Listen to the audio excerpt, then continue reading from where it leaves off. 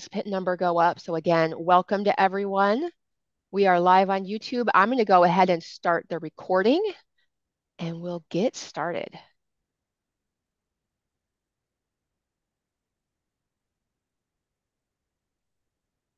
All right, thank you everyone for joining us for the webinar today, the third mode bonus chapters, progress in walking, bicycling, and micromobility for transportation. My name is Candace Gallagher and I am the Director of Operations and Webinar Coordinator for American Trails.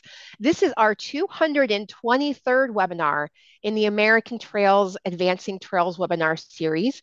And a side note that I know Jeff will probably expand on is that his first webinar back with us was discussing the same topic back in 2012, only a year after we started hosting webinars. So a decade later, I am excited to see what he shares after a decade of progress. So as some notes that you'll see on the screen, this webinar is being recorded. It includes real-time closed captioning in English and also offers free learning credits. And you will see a link to the learning credit quiz and the survey in the chat box. And you can also turn on captions by clicking the caption CC button at the bottom of your Zoom window. And attendees will receive a follow-up email from me within 2 days following the webinar that will include a link to the recording, the transcript, the resources slide with the presenter email, as well as learning credit details. And I want to thank our webinar partners today that include Visit Long Beach Peninsula, as well as the Professional Trail Builders Association, and our federal agency partners that include the Bureau of Land Management, the National Park Service, and the USDA Forest Service. And I want to introduce our presenter for today. We have Jeff Olson, who is the co-founder of Recharge E. And I'm excited to pass controls over to Jeff to get started. Thank you so much, Candace, and thanks to everyone at American Trails and all the people that are joining us today who are helping to make change happen in a world that needs it. And trails are such an integral part of the kind of change we want to see happen. It's a particular thrill to be back here because when my book, The Third Mode, came out, this was one of the first public presentations we did was a webinar for American Trails, and now here we are, a dozen years later. The central message back then and today, I think, remains very much the same. If you had a simple equation, trails plus people equals joy, and having happiness in our lives is something that we need every day in ways that maybe we don't even fully comprehend all the time. And the people part of this is such a central element of our experience. And I want to acknowledge a handful. That first webinar, I just went and listened to it again. It's available on the American Trails Archive, and I want to thank Bob Stearns, who was then president of American Trails, and Andy Clark, who at that time was with the League of American Bicyclists, for co-hosting that with me. And it's a great presentation to go back and re-listen to. My business partners at Alta, both Alta Planning and Design and Alta Bike Share, Mia Burke especially, who helped with her book Joyride to push me to do the same and realize that writing a book would be a really fun and exciting thing to do. Um, and Sam Piper, who started as a graduate student. I taught at UAlbany for about 20 years, and Sam was offered a job based on his great performance in the classroom and became one of the leaders in our company, helped get the book out into the real world as one of his projects, and is now at the city of Denver.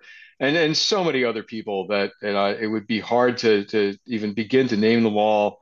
You can see my sort of background across my life, both as a faculty member, as a professional, as a volunteer in the trails world. Currently working with World Resources Institute on their sustainability program, and helping some new things happen as well. So.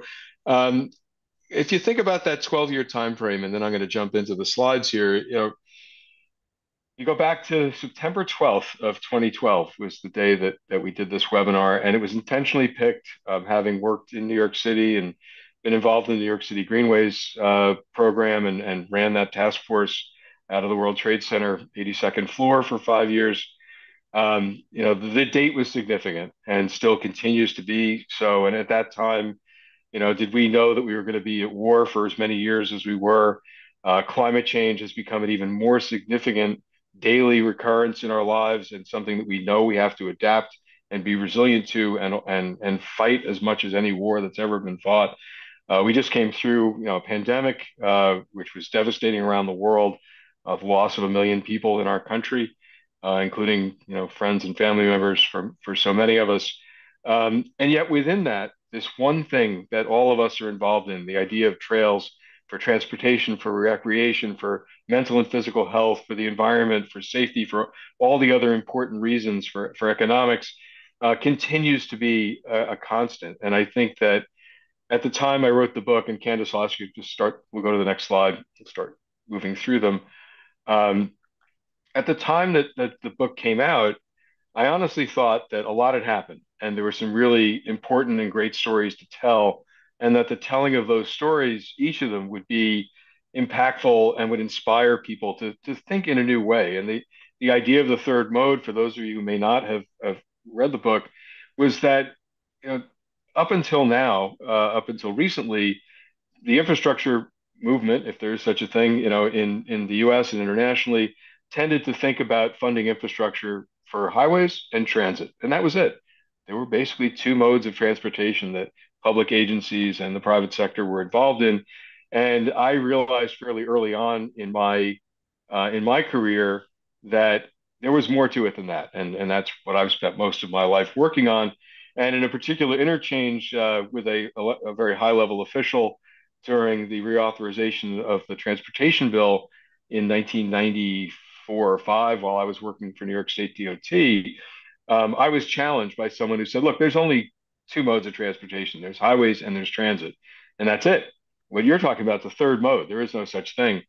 And that conversation stuck with me. And I realized, even though I was kind of young and not maybe forceful enough at the time to realize the power of that idea, it remained with me for a long time. That yes, there's probably a third, a fourth, a fifth, and how many other modes there are, and that so many of the problems that we deal with in the world and in society are constantly being split into either or, yes or no binary decisions. Everything is either black or white, rich and poor, good and bad, and we're constantly sort of playing this game of ping pong without any real forward progress. And the idea of the third mode isn't just about transportation and recreation and mobility. It's about rethinking how we solve problems and how the work that we collectively do, the hundreds of people that are here on this webinar today and the thousands and millions that we get to work with, is part of making that change happen, about thinking as an entirely new way of approaching problems by saying, the answer to this isn't one or the other, it's both and. It's the idea that we are going to do more things than we've done before, different things than we've done before, and they're going to make change happen. So in the original book, there were these 10 chapters. You can see them listed on the screen here now. And each one of them told the story of a project that I was directly involved in, that led to, at the time, what I thought was significant change. And as we'll get into today, you'll realize that I thought that was, at that point, we'd done quite a bit, and that was pretty good. But a lot more happened since then, and we're going to talk about those dozen years. But just to touch base on those original stories, and I won't go through them all, but the Grand Canyon Greenway, I am so happy to say, maybe some of you have heard of that project. The original project team, 8 of the original 10, just got together in November for the first time in decades, to have all of us get to the Grand Canyon and see the work that was done. That project took more than 20 miles of new greenway along the rim of the North Rim and the South Rim of the Grand Canyon, connection out into Tucson, the gateway town to the south, and transformed the experience of being in one of our most important global destinations with millions of tourists a year, now able to go from overlook to overlook on foot, on bike, in wheelchairs and strollers. And it was such I don't even have the words to describe the power of that experience, to see it. It was a long project. It went through incredible ups and downs. You'll have to read the book to see the entire story, and then to see it there and to see that those millions of people are having that experience, and the pure joy of it. Whatever mode of mobility they were choosing to use. and that the park has grown in visitorship. Visitorship to our national parks was significant increases, and that's hopefully, I still believe, a model, not just for national parks here in the U.S., but for places around the world, that we can make that kind of change happen. I just hope it can happen faster, and more people can know about those kinds of things. Um, Jackson Hole Pathways, I was out there recently, and they are still making great change happen. Northwest Arkansas, the Razorback Greenway so far exceeded our expectations of what a big project could be. And at the time, $30 million Greenway project was a completely new thing in this country, transformative, end to end, built in 3 years' time, led to a regional open space plan, dozens of mountain bike parks, transformation of downtowns along the route, hundreds of millions of dollars in investment. And if you've not been to Bentonville to see what that looks like, I urge you to take a look. And another reminder, in all, three of those projects I just mentioned, it's the people behind them. It's just, in that case, the Walton Family Foundation and so many regional partners that help make that happen. Friends of Pathways in Jackson Hole, and all the people who've contributed to that, the Grand Canyon Greenway team. Every one of these projects, would have the same. So I'm not going to go through the rest of the projects, but they were, at the time, I think, important. I think that they helped inspire people to believe that the project that you're working on is that big, is that important, is that urgent, that it can help change the world by doing something that's local. That's something that, some of them started to get a little bigger as time went on, the New York City Greenway system. And by the way, big shout out to the crew at City DOT today. This is your brown bag lunch presentation, and I think there's dozens of folks at the agency, and thanks to all of you for the great work that you've done, and it's been great to collaborate, over so many years. So, those were the initial stories. I mean, we thought maybe at that point, that early American Trails webinar had, made some positive steps forward, and I don't think even then I could have imagined what the next decade was about to bring. And probably one of these days it's time to write another book. But since I haven't done that yet, what I'm going to do today is share three stories that have come out of the time since, all of which took place, after that moment in 2012. So, next slide, please, and we'll jump into that next series of stories. So, just after 2012, my business partners at Alta Planning and Design had our annual meeting. We thought, and I really thank Mia for this, a couple of us are tennis players and thought we would go to the Palm Springs tennis tournament and see Rafa Nadal play in person. We thought that was about the biggest success we could dream of. And while we were there, our founder, Michael Jones, had this brilliant idea that we should start a bike share company. Bear in mind, we were a bunch of planners and architects and engineers and a couple economists, who had not ever operated anything like that. And for that matter, nor had anyone else, certainly in North America. There were a few good examples around the world at that time, Paris, Barcelona, Montreal. But the idea of shared mobility at large scale in cities, was an extremely new thing at that point in time. I don't think that we could have possibly imagined the change that was going to lead to, and what was going to occur in the 5 years that would follow from that day. We did found that new company. In very quick order, we ended up winning the bid for the bike share system in Melbourne, Australia. That's a story in and of itself, and pretty remarkable accomplishment there. And that was followed quickly by a bid for the bike share in Washington, D.C., which we also won. And all of a sudden, we started to be seen as the global experts in this stuff. And bear in mind, we were as new to it as anyone else. D.C. was followed by Boston and Cambridge in Massachusetts. We had, for the first time, sponsorship that came in as part of that project with New Balance as our title sponsor, along with the hospital system in Boston and a couple of universities that contributed, Harvard, MIT. And all of a sudden, now we start getting more bids come in, and we win Chattanooga, Tennessee, and almost simultaneously we win New York and Chicago. And all of a sudden, we're one of the biggest bike share companies, really, in the world. The thing that probably changed that the most, though, was something we had never imagined. And I mentioned earlier the Razorback Greenway being a $30 million project at the time. Citibank comes forward, and a pretty likely sponsorship. Now that you look back and see that blue bike on the screen, it makes so much sense, right? But I can tell you I was part of a lot of pitches to others that didn't quite think it sounded as good. Tremendous leadership from Mayor Bloomberg and the entire team. City DOT was invaluable to making this happen, and the bank and their team was just absolutely amazing.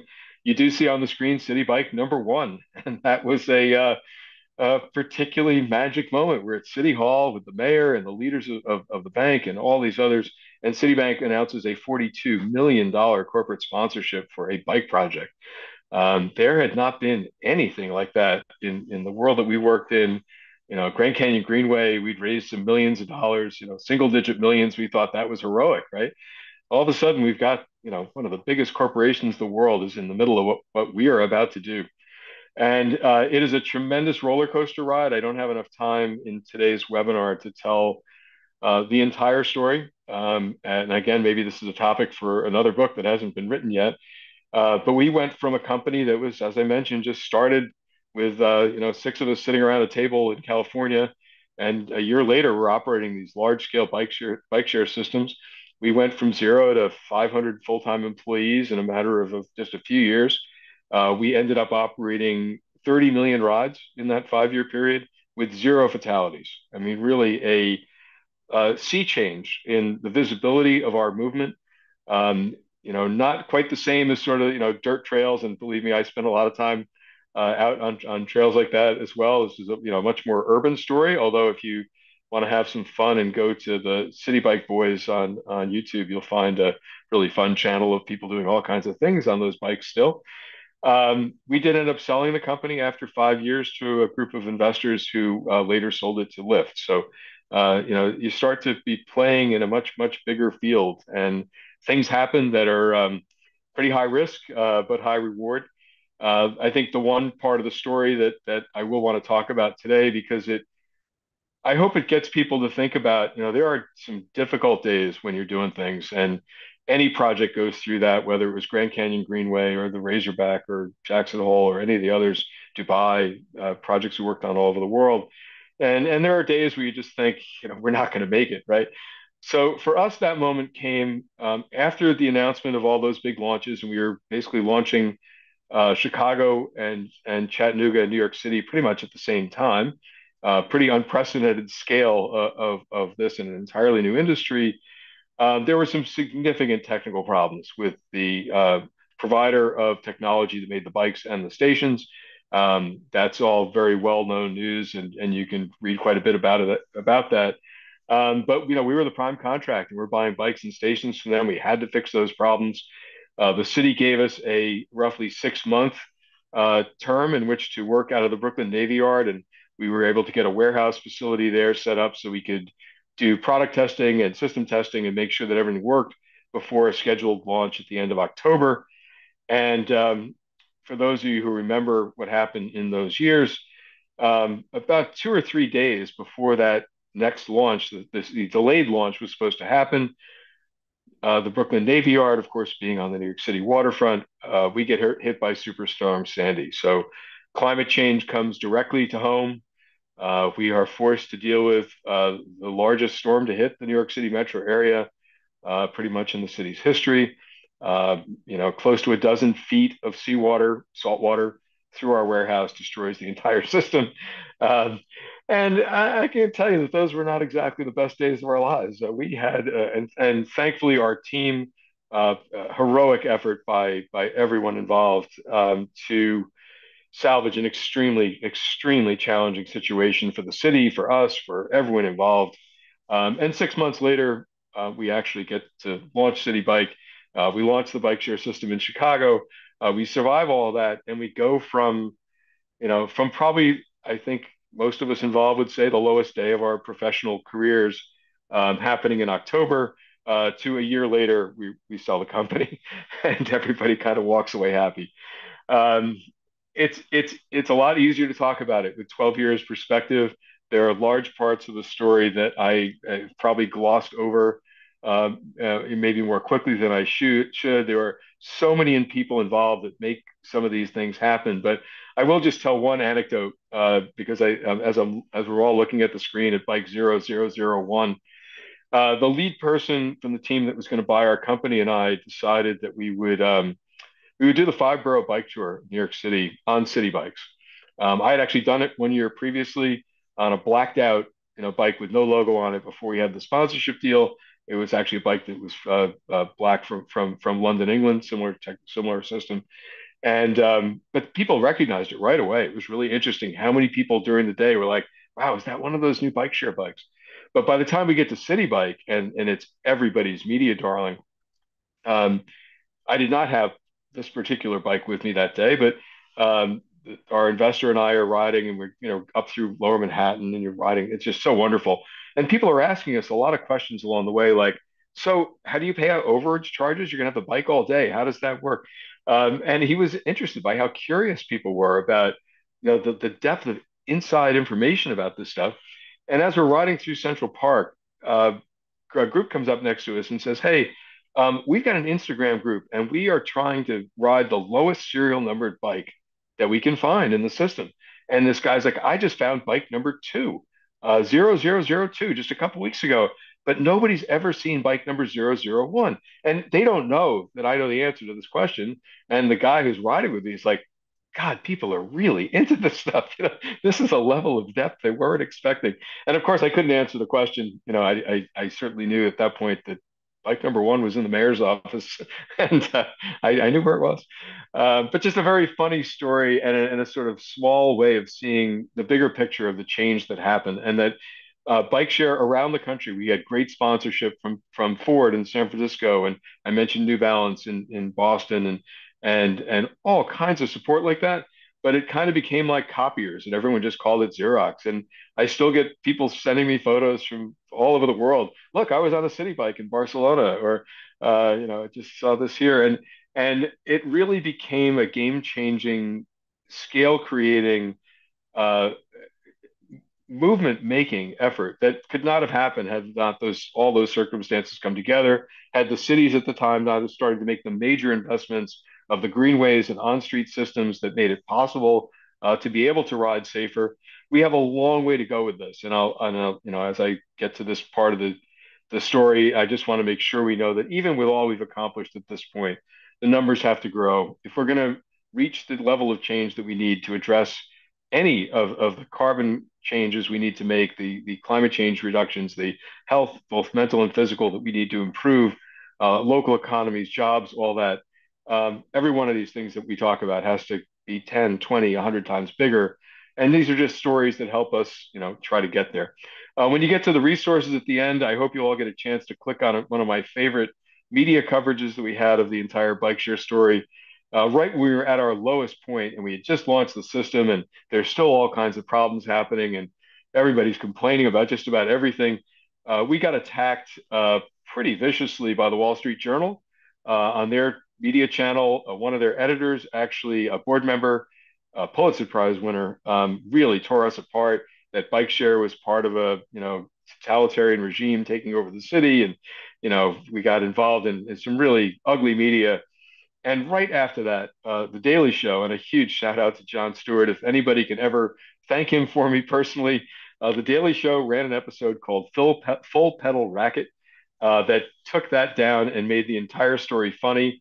And everyone just saw the humor in it. And within days, we had DiCaprio out riding a city bike, and J-Lo was riding one. And pretty soon, every celebrity, Paul McCartney gave us a shout out on Saturday Night Live. So that's a long-standing thank you from me, and that link to the Daily Show episode is in the resources at the end of today. So let me go to the next one, and I'm going to start telling the next story as we go along. So I mentioned a couple projects that were in the tens of millions of dollars, and we are starting to maybe see money's not certainly not the way to measure success in these projects, but that the scale and demand of what's trying to be achieved requires some resources to get it to happen. And this next story is one that's closer to home, even for me. I live in Saratoga Springs, New York, sort of at the X of the map where these major corridors come together here in New York State. And myself and many, many others had dreamed for years of the idea of creating a trail across New York State end to end. There'd been a lot of great work that's gone on, organizations like Parks and Trails New York, the New York State Canal Corporation, State DOT, where I was a former employer. had worked for many, many years to try to connect the Erie Canal Trail across New York State. The old Penn Central Railroad, when it was abandoned, had been acquired by state parks in a visionary effort that took place in the 1970s, and predates even most of the rail trail work that was done later in this country. My firm at the time, Alta Planning and Design, was under two different projects looking at two of the most difficult questions about how to make this happen. The first was in Syracuse, and a 14-mile gap that we knew was going to require many millions of dollars to solve. But even if we had the money, there were some extremely difficult technical challenges to overcome. Major railroad crossings, waterfront that was a Superfund site, a state highway that was the only road for a long way that had been built on top of the Erie Canal. It was actually called Erie Boulevard, big suburban highway with 6 lanes, and there was no way to get around it really. And we were brought in. There was initially a design competition, and then we were brought in after that to um, figure out how do you solve that huge gap and what would it take to make it happen. And it was a small contract, and something we worked on, for maybe 6 months. And at the same time, in parallel, we got approached by a New York State agency called Hudson River Greenway that wanted to answer how a trail could be connected from New York to Albany, which had been part of their original directive by our state legislature in the 1990s, but had not been accomplished. So we have those two projects going on, and I was involved in leading both of them. And we start to get to the point where we're thinking we actually could figure both of these things out. The key to the Hudson Valley solution was to crisscross the river using a couple points where the huge walkway over the Hudson Bridge project, if some of you have heard of that, one of the longest pedestrian spans in the United States right now, had been converted from an old railroad bridge into a state park, a linear state park over the Hudson, a spectacular destination. That made it possible for us to be able to connect together major trail projects on both the east and the west side of the river, but still create a continuous route from Albany to New York City. But of course, tens and tens of millions of dollars to make that happen. And then the Syracuse project started to come together as we started to see the pieces of that being possible. But again, lots of money to make that happen and some pretty big gaps in between. We had a utility corridor south of Albany for more than 30 miles that was owned by a power company and did not want a trail on it. We had the New York City MTA owning 20 plus miles in the lower Hudson Valley, and they insisted it had to stay, as track and could not become a rail trail. And some of these battles have been going on literally for decades. We got approached through the Greenway, though, by a request from the governor's office. They were looking for projects for the New York State of the State address, which takes place in January each year. And then Governor Cuomo, and we won't go into Governor Cuomo's story too much here, but he did believe in these big infrastructure projects and was a potential ally. And we put together a proposal that said, what if we tie together finishing not just the Hudson River Valley Greenway, but if we connected up that with the Erie Canal Trail work, closed that big gap in Syracuse, and then extended the trail north with a combination of on and off road trail all the way to the Canadian border, we could create a 750-mile interconnected system, tie it into Amtrak, make it possible to access from the MTA. Every community would get projects that they'd been trying to finish for a long time. And if we had the executive level support from the state of New York, we could kind of cut through and solve some of these really challenging problems, but not insurmountable ones. It was a pretty fast moving thing that happened that winter. And this is just before the pandemic hits. So we're in 2019. We get this big announcement and we get $200 million in the New York State budget as a line item project to create what's then called the Empire State Trail. And the governor makes that announcement.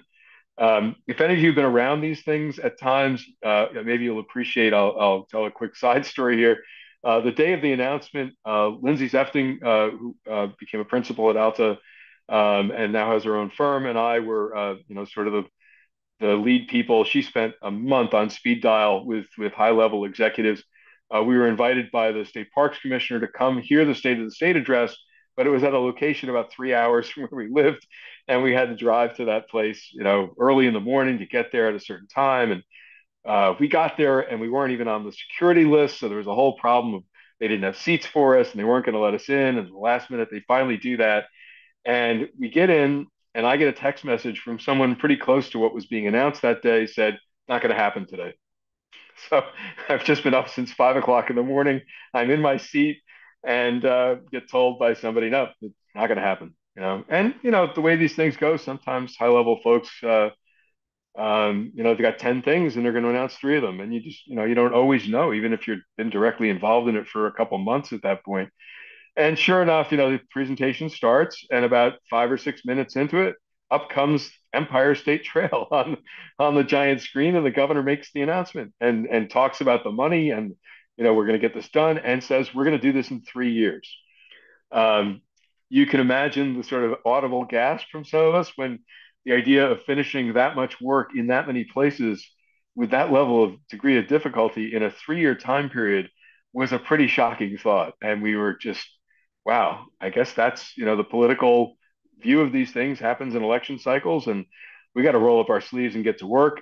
Thanks to a number of organizations that helped to advocate for this project at the state legislature level. That member or line item was in the state budget, the governor's budget that year. Money started to flow through to the state agencies, and we got hit by a pandemic. So just when we thought like, oh, this stuff is going to go so great, it is an amazing accomplishment at a level I can't even begin to describe. That more than 55 separate capital projects at different locations spread out over 750 miles during a pandemic were all built on time and on budget. We knew when we started that the initial $200 million was not going to complete the entire thing. But we also knew that we had access to some matching funds and some other sources and some private donations. Since the Bills are in the playoffs, I'll shout out to the Ralph Wilson Family Foundation, which when the team was sold, they were the original owners of the Bills. Ralph Wilson left his fortune from selling the team, $600 million to New York State, to Western New York State, and $600 million to Greater Buffalo. And a chunk of that money went into some beautiful new trailheads and sections, and a new Greenway plan for Western New York that came out of that work. So $300 million total. Came in at like 299.99, finished during the pandemic in record time. Projects of a scale that many of us will never have to deal with anything quite that complicated, let alone dozens of them all at the same time, multiple state agencies, dozens of different contractors involved. One of the smart things we did at the very beginning was to do a design manual that's still available. You can download it online, and a quick master plan document that showed the entire thing and made it very public, easy for people to see and share, especially as we entered into a period where we were suddenly doing things long distance and not able to attend meetings. Um, all of those projects got done. And I want to describe just a couple of them because they collectively represent, as I said, some of the most difficult situations you're going to come into. So the 14-mile gap in Syracuse, which ended up costing, I wouldn't say cost is the wrong word. It was an investment. It really is an investment, and a great one at that. Involved, if I go from east to west across the state, the first section was a new bridge over an interstate highway, followed by a road conversion that includes the original towpath of the original Erie Canal. Towpath Road was turned into a one-way road for more than a mile with a two-way bikeway using what would have been the other lane for motorized traffic. That then connects onto Erie Boulevard, which for several miles with a state highway converted from 6 lanes to four. Road diet with a two-way bikeway walkway down the center in the median. A nearly impossible project that every single day of the week for a month, State DOT told us why it would never happen and couldn't be done. And we just kept saying to them, give us 24 hours to respond to your concerns. We'll work on this overnight and get back to you. And we did that every single day because if we couldn't get that project to happen, the whole thing was going to be a big problem. And we weren't going to be able to get around that challenge.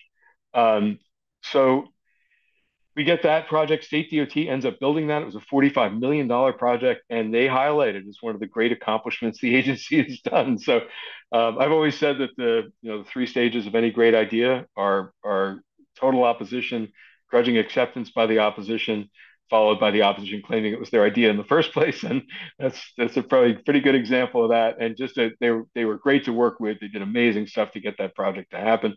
That then connects through the city of Syracuse on-street network, which includes a whole bunch of new green lanes and pedestrian improvements, the Onondaga Creek Walk, which is connected down to the lakefront, and then a bridge that spans over all of the major east-west railroad lines crossing central New York State, which includes Amtrak, CSX, and others. The bridge section is more than 1,000 feet long. Onondaga County led that project. It was millions of dollars, had faced tremendous opposition for many, many years, and got done during that same period of time. Where that bridge lands along Onondaga Lake was a Superfund site, as I mentioned earlier. Extremely complicated environmental issues due to toxins from the World War II weapons buildup, which included weapons, nuclear and others, and Lockheed Martin and National Lead and other big companies. Honeywell now controls most of that site. And as part of their work and finishing reconstructing that site, the trail was extended through the New York State Fairgrounds from the lake. The first time that the fairgrounds lands have been open to the public on a year-round basis in most people's memory. That is open. You can now ride or walk through the fairgrounds, through the Honeywell site where they built miles of new trail and extends through to one of the original Erie Canal locks, which has been restored on the western edge of that section. And that's just 14 miles out of the 750. Bear in mind, a lot of the trail segments were already out there, had been connected over the years. This was sort of a giant connect the dots project of filling in these nearly impossible gaps that most people said that's never going to happen in our lifetime, and yet somehow we did make it so. There's a story like that for every one of these pieces, and I know there's folks on the call here today who've been involved in so many of these efforts. But at the end of that is that you come up to, here in New York State, my home state, we did something that is absolutely heroic. I think other states are certainly working on similar things in other countries. I wouldn't say that we've matched the level of, say, the Eurovelo network in Europe or some of the great Greenway projects that we're seeing happen all around the world. Cities in China that are being designed as Greenway cities, and projects that are happening on every continent, in India and Africa, in South America. And really what we're seeing is the scale of this global movement continuing to grow. I've often said with the East Coast Greenway, many of you I hope know that project and support it, that it will be the first billion-dollar Greenway. We've gotten into the hundreds of millions. The billion-dollar projects can't be that far away. But the only way we're going to get there is by collectively organizing and raising our voices and believing that these ideas are not something that we should sit quietly about and just and wish they're going to happen. But the fight to make them happen is worthwhile. As difficult as it seems, as complicated as it might at times be, that the effort to make these things happen is the reward. And every single time I've been fortunate enough to ride the Empire State Trail, across its length, and each trip has been just such happiness. And you see people and meet people from all over the world that are out there traveling and loving it. And in every community, there's now, there's a coffee shop or a pizza place or a microbrewery that you can stop at, homestays through Airbnb, and the experience of it is just fantastic. And I hope that this is an inspiration for other projects like it all over the world. So I'll go to our third story, and then we're going to take some question and answer time, and that's a new one. So I got asked at the end of the last webinar 12 years ago. I think one of the better questions I've been asked, and this was 12 years ago: if this stuff is so difficult, why do you keep doing it?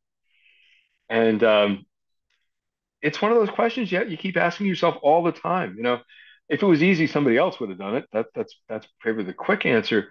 But there's always something new. There's always another challenge. There's always this next thing that I think drives success. It becomes the thing that when you make it happen, it's its own reward. And I've been in this is sort of a New York centric presentation today because it is my home, and I like to help promote it. But there are projects that I've been involved in and others have been involved in, really all over the world that could be telling those similar challenges and those similar successes. And I think that's why this is important, is that everyone's going through this and collectively we can actually go through it better. So in the middle of the bike share and Empire State Trail part of my life, by the way, I thought I was slowing down. We had two companies, Altaplanning and Design, grew from a handful to a couple hundred people and dozens of offices. Our bike share company, as I said, had grown to most of the major cities in North America and had 30 million trips and 500 employees. I'd been on the faculty at State University of New York 20 years and more than 1,000 students who are many of them were out there, hopefully even on this video today, and doing great things. But I thought I was going to kind of downshift a little bit and spend some more time riding my bike and skiing and do some other fun things. And yet the opportunities keep coming. And this one in particular, I think, is a wonderful story for all of us today to think about what's next. So, in the middle of the sort of Citi Bike era, I get approached by a French PhD wind energy physicist, Julien Bouget, who says to me, "What you're doing is great, but it's all going to be electric. And I think I know how to charge the batteries." And right away, we struck up a great friendship, what's become a great business partnership. We succeeded in getting some startup money through New York State Energy Research Authority, NYSERDA, and developing a new company that we incorporated just a couple of years ago, also during the pandemic, that will develop networks of wireless charging stations that can adapt universally to any bike, scooter, wheelchair, or other device being used in public space. And I know that the electric vehicles are going to be an issue as we talk about access into wilderness and access into natural surface trails. And it's an important one. I know American Trails had a recent webinar about it, and it's certainly one we're well aware of. But when you think about the urban environments and the ability of more and more people to be able to get out and move around more quickly, more efficiently, using electric mobility, what Julian first approached me in Recharge's premise is absolutely right. Right now, if you look at the industry, and there's a lot of challenges going on and companies that are really struggling and failing, most of them didn't think about the problem of how to solve charging the batteries. Because if you look at the scooter companies that are out there, for example, and many of the bike companies, they're driving cars and trucks around to swap the batteries out.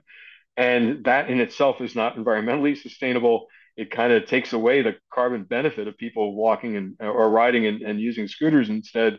And our solution, which is new, this is as I mentioned, it's a startup. We're just in a fundraising round now and trying to get this idea off the ground, and starting to work with partners in various places. Just keeps that idea of something new that can change things at a bigger scale. And when we look at the great bike cities of the world of Copenhagen, Amsterdam, Shanghai, Singapore, uh, Bogota, Colombia, travel around the world, and there are great places doing great things. In some of those places, London even now, um, bicycling has hit 25% of travel citywide. We have a long way to go in the United States to catch up to that, and that growth could be 20 or 30 times the level we're at right now. One of the things that will change that is the ease of using electrics. They make great sense in cities. They're going to solve problems like the hills in San Francisco or the heat in Dallas. We are faced with climate change that is causing tremendous problems in so many places right now. Heat being one of our biggest threats to public safety and public health. And if people can get around in a way that's easier to do, that's fun, that fits the footprint of rapidly growing cities, and if you bear in mind that globally right now, 60% of the world's population, close to 60%, is urban. We passed the 50% mark. We're on the way to 60. People are going to live in large cities, many of which are growing so fast. But at the same time, from the perspective of the third mode, this is not what we're funding. No different than we haven't funded greenways and trails or walking and biking and hiking as much as we should. If you look at the current infrastructure bill, which so many people talk about as a great environmental success, there's $6.5 billion in there for electric vehicle charging. The amount that's in there for charging for bikes and scooters and wheelchairs is zero, none. And that's because we are not a powerful lobby. If you want to charge your Tesla or you want to charge your Ford or your Volkswagen or whatever car that you're driving around out there, there's a program that funds the installation, the utility cost, and the devices, the charging stations themselves. All the car charging companies have to do is put the thing on the ground and operate it and sell electricity. That advantage does not exist in a level playing field for devices that are not four wheeled with motors in them. And I think that's a big missed opportunity. Obviously, I mean, I have a clear interest in seeing that, but that's a big opportunity being missed for cities and for creating a market that would allow people to choose how they want to get around in the most efficient way possible. And as we look at issues about equity in mobility, electric cars are not going to solve that problem for the vast majority. Most people do not own a car, a house, a car, or a place to plug it in, or live in a place where that's going to be readily possible. I know there are lots of companies working on that using those subsidies, but most people have direct access to a place where they could ride a bike, use a scooter, get around using electricity. The amount of electricity that costs to charge a single car is the amount of electricity we could be using to charge 150 to 200 bikes and scooters. So the question we have to all ask, do we want to make hundreds of people mobile or individuals who are driving electric cars?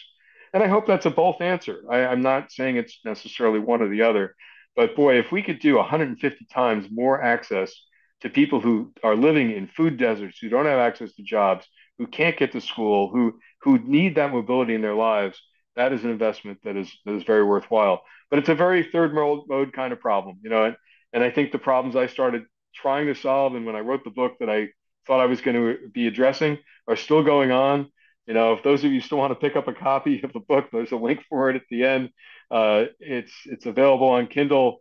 The ideas behind it, I think, still make a lot of sense, and I think maybe 12 years perspective in these stories and the others that have happened in that period of time, as we really act locally and think globally, I hope can make a difference. I hope can be an inspiration. So let me pause at that point. I know we're going to do some chat and some Q&A. If there's a question I don't get to today, you'll have my email address.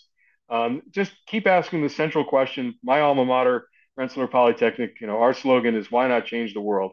And I can tell you that I never imagined I'd be in a photo like the one you're seeing right now. When I was working on the Millennium Trails program, that was our launch event. Some truly extraordinary people to have worked with. The little girl that I'm holding right there is now about to turn 30. That's my daughter, and I have a second and a third child as well. Those children are now all in their 20s and living their lives. At that young age, I didn't think I'd ever be standing next to the First Lady of the United States or the other folks that are in that picture and working on something, of such importance. And I hope there are many of us today that are on this call thinking about something you really want to make happen and be inspired to do it.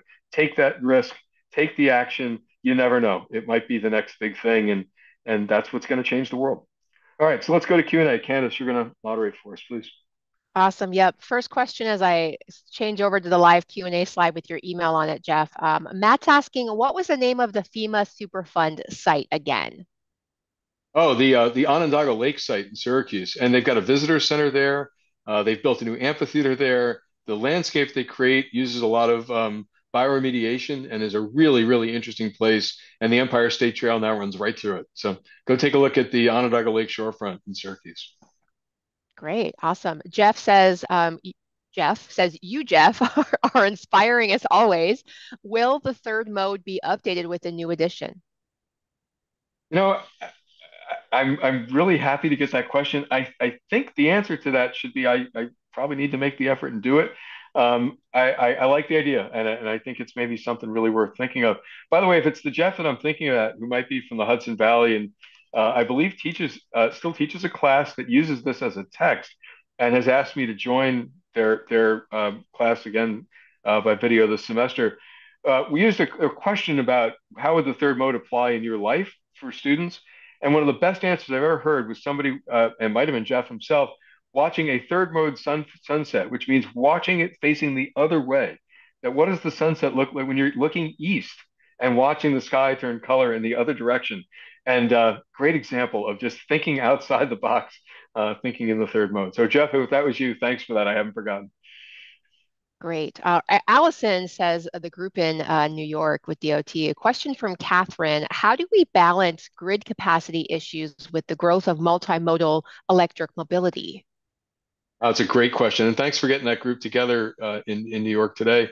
Um, well, I think part of the answer is these smaller scale electrics, the bikes, the scooters, the wheelchairs, the other devices that provide that urban mobility, as opposed to just one person in a car at a time. Electric buses require substations to get charged and the grid doesn't have the resiliency or the power supply. Most of those projects require grid upgrades. What we're talking about to charge a bike or a scooter is the energy required in a toaster oven. It's a 110 outlet, and that kind of power exists on so many street corners and in so many places. The rapid deployment for literally millions of people of small scale electrics could happen way faster than we're going to get everybody driving an electric car. So my answer to that in part is to invert this and think about the small, no different than the challenge for space in cities. More people walking and biking all by itself is a better thing that uses less space and is more energy efficient. Absolutely the same thing, in my opinion, is true for electrics. Great question, though. Great.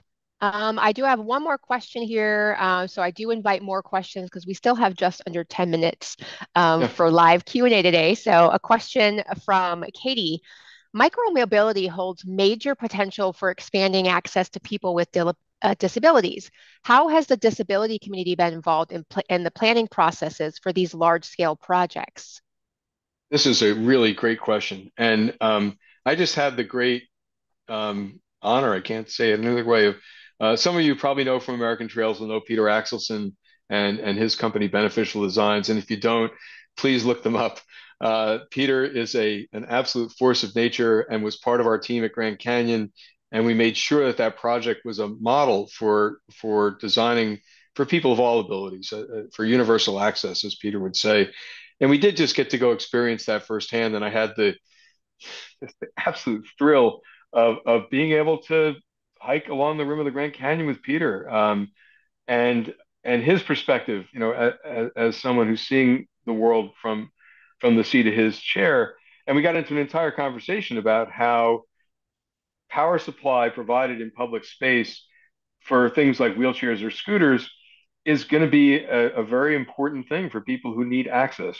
Very similar to people who are going to have cargo bikes, for example, that they could bring their kids to school or go to work and move packages or all sorts of other things. So I think it's a very, very important and central conversation. But like so much of the work that we do, we're all still at this level, and all the advocacy that's happening at the national levels, not just in the U.S., is centered around cars, trucks, buses, the big stuff that has huge industries behind it. And I think that this is the challenge that we face: is to make sure that our voices are heard. Um, you look at a place like Disney World, to take an example, rents hundreds of and hundreds of three-wheeled sit-down scooters. There's a waiting list to be able to get them. One of the problems is they don't have enough of them and they can't charge the batteries, right? So these are clearly the kinds of innovations. I realize there's going to be some controversy and issue as we get farther and farther outside of the built environment, the human built environment, and we get into natural areas and wilderness where there's going to be some concern and conflict between, especially the speed at which some electrics can move. But from an accessibility standpoint, I mean, it may be the only way someone can experience these places. And I mean, I can tell you a personal story when I lived in DC and was working on the Millennium Project, where I helped a person whose wheelchair had a functional problem and was stuck in the middle of the street. And I was in a restaurant looking out the window, and that person was stuck there for quite a bit of time before any. I walked outside and helped them. Hundreds of people walked right by and didn't. And we need to change our approach to valuing every single trip that everyone takes, whether it's with walking in a wheelchair, pushing a stroller, and facilitating that mobility so that we don't all end up like the movie Wall-E, where we're sitting in a mobile chair with a big Slurpee cup and a straw. That's not the way that we are going to be healthier and happier. In spite of the challenges the world faces, trails and mobility by people at a human scale is really what we need to be doing. Great question. Thank you. Great. A couple people from New York, well, actually, I'm not sure if one of them is from New York, but regarding the DOTs, the Department of Transportation, Whitney's, and I'll kind of mention both of their questions. Whitney first says, any tips for getting state DOTs to think this way? And Eric says, I work for New York State DOT and was wondering why we do not promote commuter trailways more. And with e-bike in mind, I find that trailways promote I find that commuter routes of alternative means should be the focus. What are your thoughts? My focus is thank you for thinking that. And that's, this is exactly the change we're trying to help make happen. And every single person on this call, pick some part of it that's important to you. It does matter. And the changes that you make will make a difference in spite of the fact that right now we're not front and center and everyone's thinking, and we're not the number one thing that everybody is trying to make happen. We are I used to say that my career was, in 30 years, I spent 29 years pushing a rock up a hill. And I thought at the time of bike share that we got over the top and we were so popular. That night we were on the Daily Show. I thought maybe we were, it was downhill with the wind at our backs from then on, but that's not true. And comes and goes in waves and cycles. And what it takes is all of us change some part of the agency you're in. If you want to talk more specifically about some of that work, I was New York State's Bike and Pedestrian Program Manager for 5 years, and did spend quite a bit of time trying to make that institutionalized change happen and the sort of organizational strategy parts of that, whether that's in the corporate setting, the nonprofit setting, or in government. And ultimately, we get all three to work together. So I think the number one thing is believe that the change you're making is important, not just to you, but to people in generations to come. And you'll be rewarded by in quiet ways that you'll never think. You're walking, for me, I walk down the street and I see one of those blue bikes and it never ceases to make me smile. This afternoon, after we're done, I'm going to get out and cross country ski on the first rail trail project that I was ever involved in. It was built all by volunteers. We've had some great fresh snow. And after this webinar, I'm going to go out and get out on that first trail. And I know I'm going to see somebody else out there. And that project's been there for a long, long time, and every person that enjoys it, I know, benefited from the hard work that it took to make that happen. So, don't shy away from it because it's difficult. We'll keep building this movement until it gets bigger and stronger, and that's what it's all about. Great. All right, we'll do two more questions. I think the first one Sure. might be a little bit quicker from another Jeff. Would you please repeat the three phases of a project? Okay. Yeah. And I'm probably paraphrasing others who have said similar versions of this, but to me, it was always total opposition, grudging acceptance by the opposition, then the opposition claiming it was their idea in the first place. And I think that when you think about our role, many of us that work on these projects, for the Empire State Trail, it was for the governor to cut the ribbon. It's for when you work on something with Citibank or New Balance or Nike or the companies we work with, we wanted their corporate leaders out in front of the projects. Most people didn't know our names and don't really need to. It's that quiet leadership. Certainly, I'll say this at this point in life. There are many, many other people who it's their turn to lead, and all I can do is help from behind and from the sidelines and help make those things happen. And I think that's a kind of leadership that makes a big difference. If you're in this because you want your name on something, unless you're going to donate the money, it's probably not likely to end up happening. Most of us are, quiet parts of these big projects, and um, watching that transition, even from people who are very much against what you're trying to do, realizing, that aha moment for them where they take ownership of it and they claim it's theirs, there's no bigger success. Great. All right, one more question then from Matt, and I'm not sure if you can paraphrase, but can you talk a little bit more about the maintenance best practices for the cross-state trail? Context is he's from Illinois working on a trail network, but in the winter it's not clear of snow and ice, and if these trails are going to be for for transportation, what agencies can and should be held responsible for the maintenance? Is it the state DOT? If it's piecemeal, it's not a network. Right.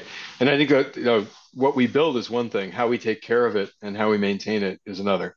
And that's going to vary with geography. There are places where grooming the snow so people could use it in the winter is a particularly good thing.